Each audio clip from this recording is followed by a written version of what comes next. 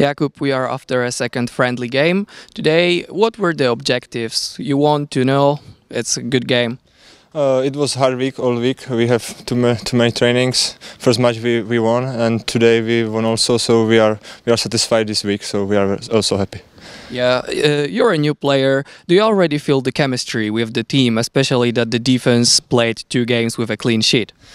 Yeah, I'm here 2 weeks, so now I know everybody, but still don't know everything, every name. So for me it's new, but 2 clean sheets is good. But now will be harder test in Slovenia.